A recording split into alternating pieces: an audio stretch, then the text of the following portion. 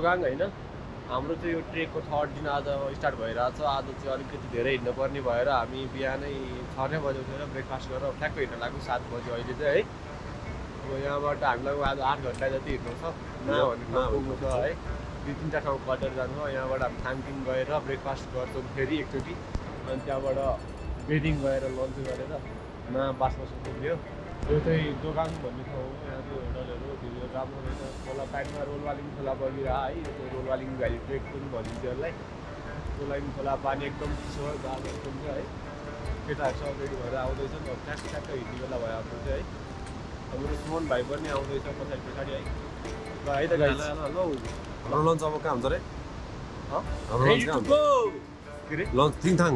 lunch होइन त्यहाँ ब्रेकफास्टै हुन्छ डबल ब्रेकफास्ट हुन्छ हाम्रो आज यहाँ 1.5 घन्टा हिँडेपछि थाङथिङ आउँछ थाङथिङ पछि त्यहाँबाट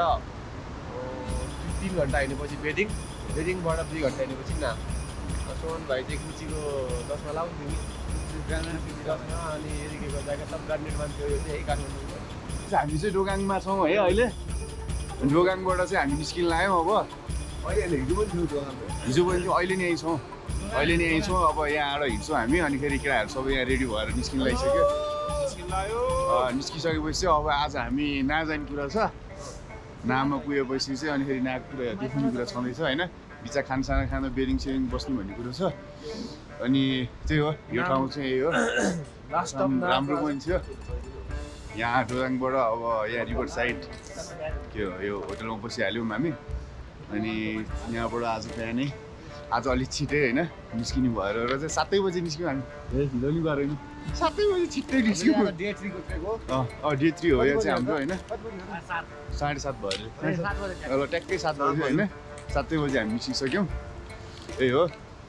यही हो हाम्रो हो 1 नम्बरको अर्गनाइजर नम्बर 1 अर्गनाइजर यहाँको अर्गनाइजर थाहा त केही नै छैन त्यो पनि अर्गनाइजर यही हो बिहानबाट हामी सरर जान्छौँ यो बाटो हुँदैखेरि ल स्टार्टिङ उकालोबाट छ यहाँ त एकदम गाह्रो छ उकालो मात्र अहिले हामी थाङथिङमा आइसकेका छौँ है थाङथिङमा चाहिँ कति मिटरमा छ न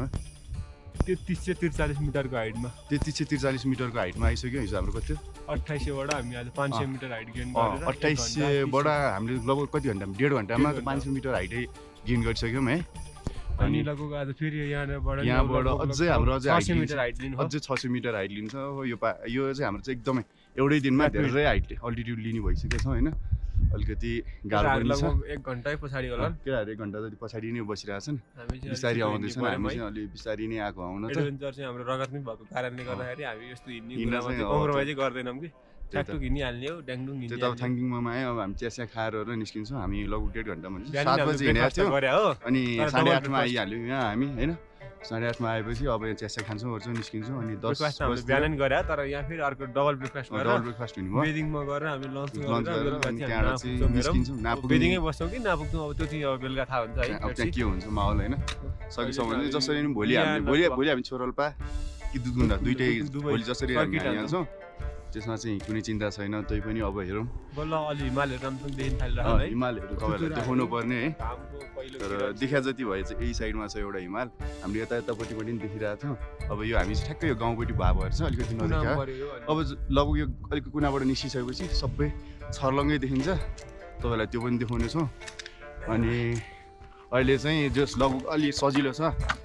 चिसो भए पनि हिँड्दाखेरि चाहिँ एकदमै गर्मी भएर हाम्रो चाहिँ जस गर्मी नै छ त्यति लुगा चाहिँ ल्याएको छैन ठिक छ यहाँनिरबाट अब ठ्याक्कै यहाँबाट बोर्ड पनि रहेछ बेरिङ 5 किलोमिटर भनेर यहाँबाट बोर्ड रहेछ यो बोर्डमा चाहिँ के छ डोडाङ भन्ने चाहिँ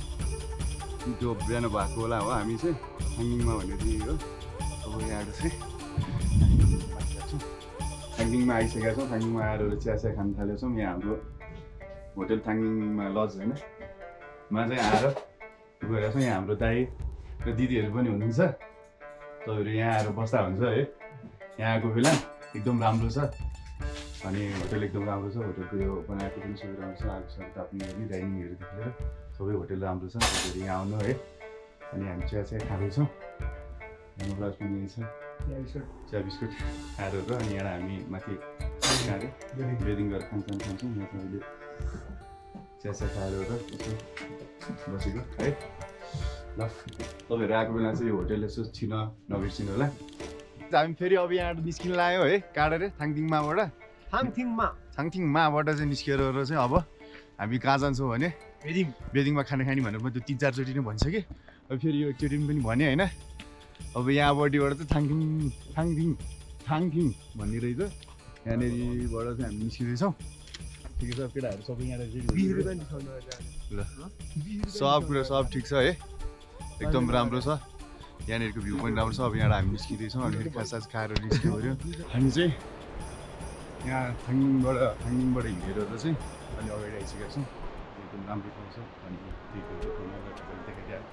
छ भन्दाखेरि केटाहरू अलिअलि पछाडि छ अरे अनि हाम्रो नवराज चाहिँ यहाँनिर छ भर्खर अनि सबै कुरा ठिक छ राम्रो छ बाटो राम्रो छ यहाँबाट अलिक सजिलो बाटो आयो होइन थाङथिङसम्म आउँदाखेरि चाहिँ अलिकति उकालो थियो अनि थाङथिङबाट अगाडि निस्किँदाखेरि चाहिँ त्यस्तो उकालो छैन ओह्रालो नि छैन चाहिँ जस बाटो राम्रो छ सिडीहरू पनि आउँदैन सिडीमा हिँड्दा चाहिँ धेरै छ्याउ हुँदो रहेछ अलिक गाह्रो हुँदो रहेछ बरु यस्तो नर्मल बाटो भयो भने चाहिँ सजिलो रह्यो अनि यहाँको जङ्गलहरू चाहिँ एकदमै राम्रो छ होइन रुखहरू यो अल्पाइन फरेस्ट होइन अल्पाइन भेजिटेसन त्यो चाहिँ एकदमै राम्रो छ अनि यहाँबाट चाहिँ ठ्याक्कै यतापट्टि चाहिँ गौरीशङ्कर हिमाल देखिँदो रहेछ एकदमै राम्रो छ अनि यहाँबाट चाहिँ हिमाल हेर्दै अगाडि बढ्न चाहिँ एकदमै राम्रो मनमोहक दृश्य होइन नमे मनै आनन्दित एकदमै फ्रेस होइन पिस त्यस्तै चुनावी माहौलले गर्दा एकदम अगाडि आउँदाखेरि चाहिँ एकदमै मजा आउने है सबै कुरा ठिक छ यहाँको अहिले चाहिँ त्यही हो यहाँतिर 32 यहाँसम्म माथिसम्म पुगेको छ अरे बेदिङसम्म छ अरे अनि आज चाहिँ हामी यहाँ चार्ज गरेर अगाडि बढ्छौँ त्यही हो मेन चाहिँ हाम्रो अनि यहाँनिर चाहिँ अगाडि उ छ के अरे त्यहाँ चाहिँ ड्रोन सट हान्नु भनेको ड्रोन सट चाहिँ उडाउनु दिँदैन अरे होइन ड्रोन उडाउनु दिँदैन भने होइन त्यहाँ चाहिँ किनभने त्यहाँ बुथ पनि त्यही छ अरे निर्वाचन बुथ त्यही भएर चाहिँ अब पुलिसहरू धेरै हुन्छ अलिक गाह्रो पर्छ त्यही भएर पनि हो हामी त्यहाँ नसक्लाउँ जस्तो लाग्छ तै पनि अलिक माथिबाट सक्यो भने चाहिँ अलिक माथिबाट हानिदिने विचार छ के हुन्छ हेरौँ होइन सकेसम्म चाहिँ देखाउनु पर्ने तर हामी थाङथिङको पनि ड्रोन सट हानौँ भने अलिक भोग्ला भएर र ड्रोन सोन निकालेर र यो गन अलिक जाँडी चलेन त्यही भएर हामी तपाईँहरूलाई फर्किने बेला तपाईँहरूले जुर्यो भने त्यो देखाउँछौँ होइन सायद फर्किने बेला हाम्रो धेरै सर्टहरू आउन अलि नसक्ला होइन फर्किनु त लगभग यही त हो नि फर्किने कुराहरू त्यही भएर त्यति नदेखाए पनि तपाईँहरूलाई सक्छौँ देखाउने चाहिँ कोसिस चाहिँ गर्छौँ कोसिस हो जहाँ चलाउँछौँ त्यही भनौँ होइन अनि अरू सबै ठिक छ है तपाईँहरूलाई चाहिँ यहाँको चाहिँ एकदमै राम्रो छ फरेस्टहरू पनि होइन एकदम मनपर्ने होइन जोस आएपछि खतम ठाउँ आएछ भन्ने चाहिँ कहीँ पनि लाग्दैन एकदमै क्या सबै जुनसुकै हेर्दा सिडी बाटो चाहिँ राम्रो तर झ्याउ लाग्ने क्या त्यो सिडीमा चाहिँ अनि यस्तो यो पुलहरू आउँछ पुलहरू पनि राम्रो छ एउटा पुलमा चाहिँ तपाईँहरूलाई त्यो देखाइहाल्यो त्यो गोरुफसेक पुल त्यो एउटा चाहिँ सबभन्दा डेन्जर पुल भन्ने कि जे भन्ने नराम्रो भन्ने चाहिँ त्यो एउटा थियो त्यो पनि जस हामीले गोरु लडेर चाहिँ खिचेन जस्तो गोरु फसेको होला एकदम है पानी सानी जम्न थालिसक्यो यहाँनिर चाहिँ अब एकदमै चिसो ठाउँमा आइसक्यो लगभग हामी हिमालको छेउमा फेदमै आइसक्यो यताउता हिमाल छ है फेदीमा आइसक्यो राम्रो छ अब तपाईँहरूलाई बेदिङ गएर देखाउने छु होइन यहाँको भ्यू चाहिँ एकदमै राम्रो छ सबै चिज एकदमै राम्रो छ है तपाईँहरूलाई हेर्नुहोस् होइन राम्रो लाग्छ सियोरै तपाईँहरू आउनुभयो भने चाहिँ तपाईँहरूलाई सकेसम्म हामीले सबै इन्फर्मेसन तपाईँहरूलाई दिने प्रयास गरिरहेको छौँ अनि त्यो होटेलहरूको बारेमा चाहिँ हामी सक्छौँ डिस्क्रिप्सनमा हालिदिन्छौँ कस्तो छ के छ राम्रो छ कि छैन कुनमा बस्दा राम्रो हुन्छ जस हामीले धेरै रिसर्च गरिरहेको छौँ यो कुरामा पनि जस तपाईँहरूलाई हेरिसकेपछि लगभग सबै इन्फर्मेसन होइन दिउँ भन्ने छ तपाईँहरूले त्यही हो हाम्रो चाहिँ एउटा मेन टार्गेट भनेकै भ्युअर्सहरूलाई होइन त्यो चाहिँ अब धेरै ठाउँमा चाहिँ हाम्रो नाम लियो भने पनि जस ओके भन्ने टाइपको भइछ अलिकति जस हामीबाट आएको थ्रुबाट आएको भन्ने छ त्यहाँ हाम्रो भ्लग थ्रुबाट आएको भएको चाहिँ अलिकति होइन हामी के हेरिदिन्छौँ भन्ने टाइपको पनि सुन्यो होइन राम्रो लागिरहेको छ सबैजना फ्रेन्डली हुनुहुन्छ यहाँको मान्छेहरू त्यही कुरा चाहिँ भनौँ हो र अनि यो खोलाको बाटो मैले एकजनाको देखाएको थिएँ यहाँनिर चाहिँ त्यो मान्छेले यति लाग्छ उति लाग्छ होइन यहाँ पनि भनिरहेको थियो जस मान्छेले भन्यो भन्दा चाहिँ जस अलिक बढी नै होइन पैसाहरू लिएर चाहिँ आउनुपर्ने हुन्छ किन भन्दाखेरि यहाँ के पर्छ कहाँ के भन्छ होइन त्यो भर हुँदैन आफूमा रिजर्भ आफू प्रिपेयर होइन आफूलाई चाहिने खाना जो सकेसम्म ब्रेकफास्ट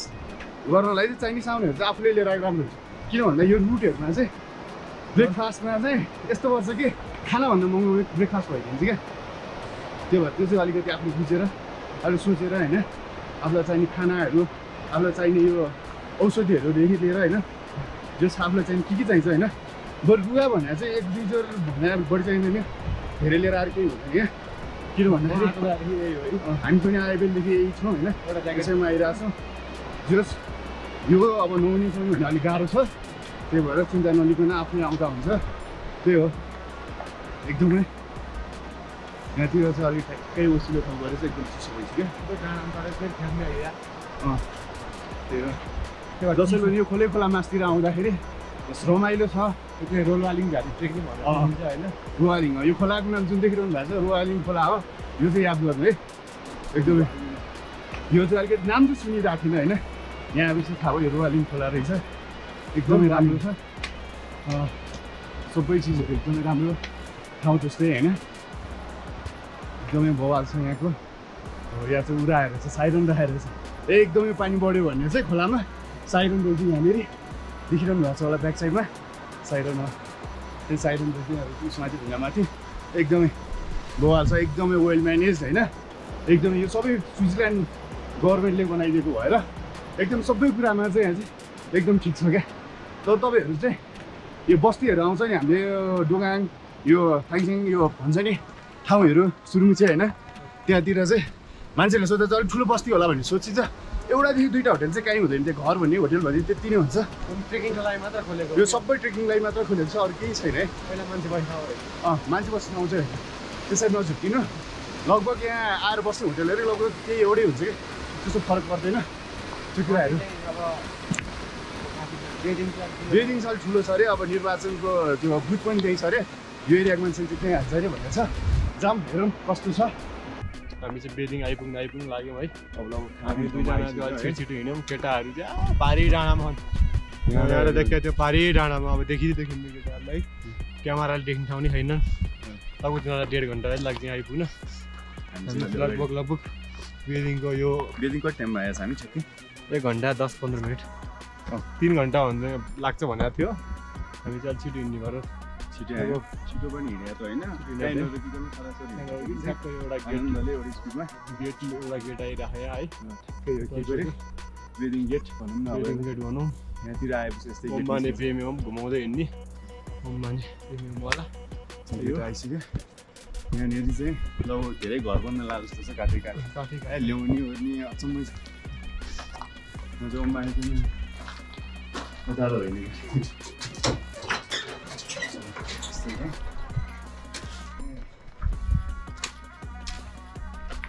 छेउसिक्यो घामले गर्दाखेरि यस्तो छ भ्यू है एकदम ठिक छ घाम पनि लागेको छ बस्दाखेरि ठिकै हुन्छ हामी चाहिँ बेडिङ आइसकेका छौँ होइन बेडिङको मेन गाउँ तल बेडिङको अघि हामी देखायौँ त्यो त हामी बेडिङ भन्दा नि रहेछौँ होइन रहेछ बेडिङको चाहिँ मेन गाउँ यो रहेछ बेडिङ गाउँ ठ्याक्कै नछिरेसम्म देखिँदैन बेडिङ गाउँ यस्तो रहेछ है यहाँनिरबाट यो ठ्याक्कै लुकेको रहेछ कि देख्दै नदेखिने अनि बल्ल यहाँ आइपुग्यो हामी बेडिङ गाउँमा अब हाम्रो खाना जहाँसम्म लाग्दो बनिसकेको छ हामीले फोन गरेर अघि नै भनिसकेका थियौँ त्यहाँ दिल्ली बनाइसकेका हुनुपर्ने हो सायद अनि बेडिङ गाउँ चाहिँ अलिक ठुलो रहेछ अहिलेसम्ममा भेटेकोमा चाहिँ सबभन्दा ठुलो गाउँ नै बेडिङ गाउँ रहेछ अहिलेसम्म है यहाँसम्म आउँदाखेरिको यहाँभन्दा माथि चाहिँ के छ थाहा छैन अनि एकदम राम्रो रहेछ खोलाको नजिक रहेछ सबै घरहरू एकदमै धेरै घरहरू रहेछ अनि फेरि इलेक्सन बुथ हुने यही भनेपछि त अब यहाँ ठुलै ठाउँ नै ठुलो रहेछ नि त अनि सबै कुरा राम्रो रहेछ यहाँ पनि ठ्याक्कै हिमालको फेदीमा यहाँ माथि देख्न सक्नुहुन्छ हिमालय छ है हिमालय माथि छ अनि गाउँ चाहिँ तल छ होइन अनि यता पछाडिपट्टि यता पनि राम्रो हिमाल रहेछ कस्तो फेरि यहाँ चाहिँ सानो देख्दो रहेछ तर त्यो ठुलो यहीँबाट एकदमै नजिक देख्छ अनि ठ्याक्कै त्यसको फेदीमै हामी छौँ यतापट्टिको हिमालको फेदीमा यता पछाडिपट्टि अर्को हिमाल यहाँ धेरै हिमालको फेदीमा भइसक्यौँ अब हामी होइन अनि 3800 मिटर लगभग आइसक्यौँ होइन अब अझै हाम्रो यहाँबाट अझै 200-300 मिटर हाइट लिने भएको छ होइन कति न यो 3700 अर्को 3900मा अब चाहिँ हामी जान्छौँ होइन अनि त्यही हो यहाँको गाउँ चाहिँ अघि हेर्दैखेरि क्या अहिलेसम्मको बेस्ट गाउँ किन भन्दाखेरि तल त एउटा दुईवटा घर देखिन्थ्यो गाउँ गाउँ भनेर आउँथ्यो होइन हामी त्यो सर्मेचुङ देखाएँ एउटा मात्रै थियो क्याल्चे देखाएँ होइन एउटा मात्र अनि फेरि यता दुईवटा थियो त्यति दुईवटा मात्र थियो कि खानपिन दुईवटा यस्तै यस्तै होइन तर अहिलेसम्म हेर्नुमा चाहिँ यो चाहिँ ठुलो गाउँ यहाँ धेरै घरहरू छ होइन अनि फेरि अलिक रमाइलो खालको रहेछ हेर्दाखेरि है अनि सबै ठिक छ यो ठ्याक्कै यो हिमालमाथि छ तलपट्टि ठ्याक्कै फेरीमा गाउँ राम्रो छ यहाँको जो सब चिज राम्रो छ यसो हेर्दा होइन जङ्गलहरू अलिक कम रहेछ अब चाहिँ यहाँको सबै कम हुन थाल्यो त्यो गाउँमा चाहिँ जो सब ठिक छ तपाईँहरूलाई चाहिँ यो गाउँ एकछिनमा चाहिँ पुरा दिनु सक्नु यहाँबाट चाहिँ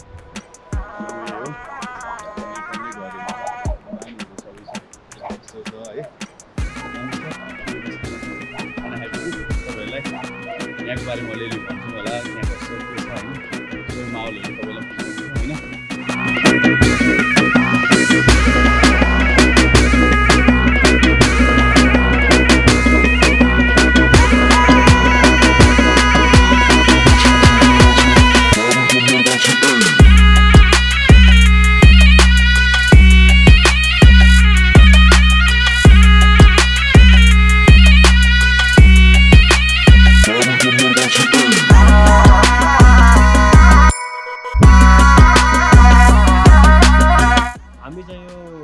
खाना खाएर अब निस्किनु लागेको है 2 बज्यो गएर हामी 3 घन्टा लगभग 2-3 घन्टा हिँडेपछि ना भन्ने पुग्छौँ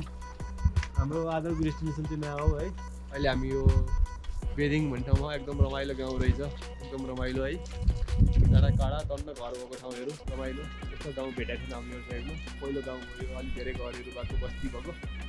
त्यस्तै अब खाना खाएर हामी मास्टर लागिरहेको छौँ है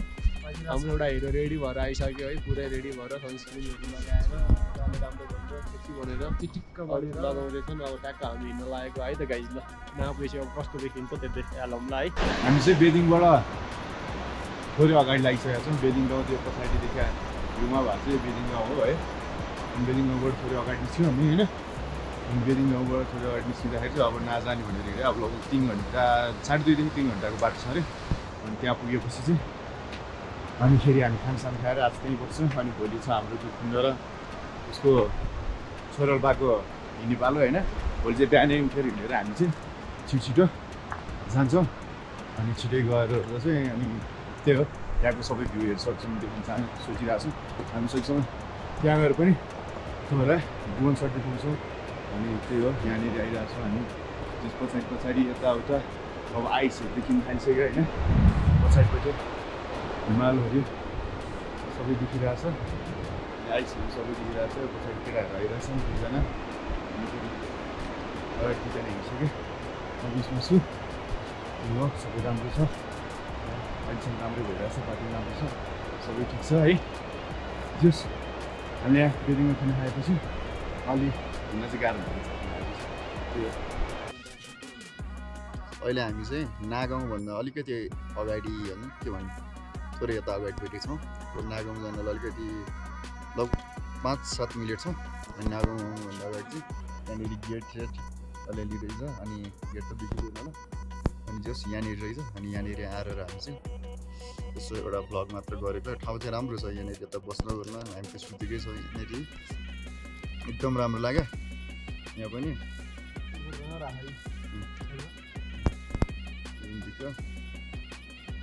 त्यही हो यहाँनिरबाट चाहिँ सब हिमालहरू देख्ने ओर्ने सब हुँदो रहेछ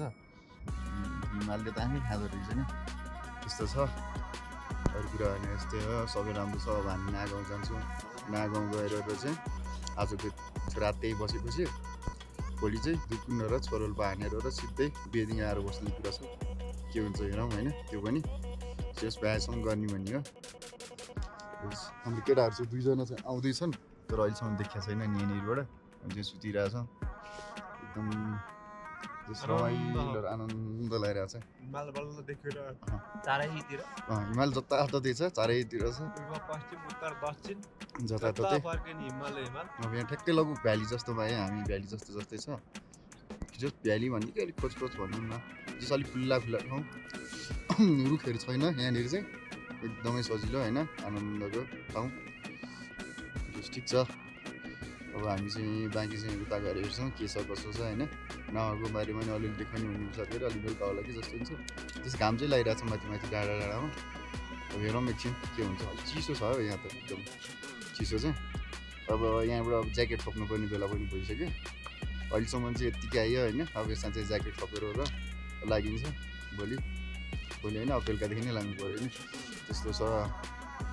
एकदम ठिक छ तपाईँहरू पनि अब आउनु होइन ठाउँमा राम्रो छ यस्तो छ माथिको भ्यू हामी यहाँ छौँ यता साइडमा यस्तो छ यो चौर पनि यस्तो छ दामी छ अब यसको सक्छौँ हामी एउटा ड्रोन सट खिच्छौँ कि भन्ने कुरो छ हेरौँ केटाहरू आएपछि एउटा ड्रोन सट तपाईँहरूले त्यो पनि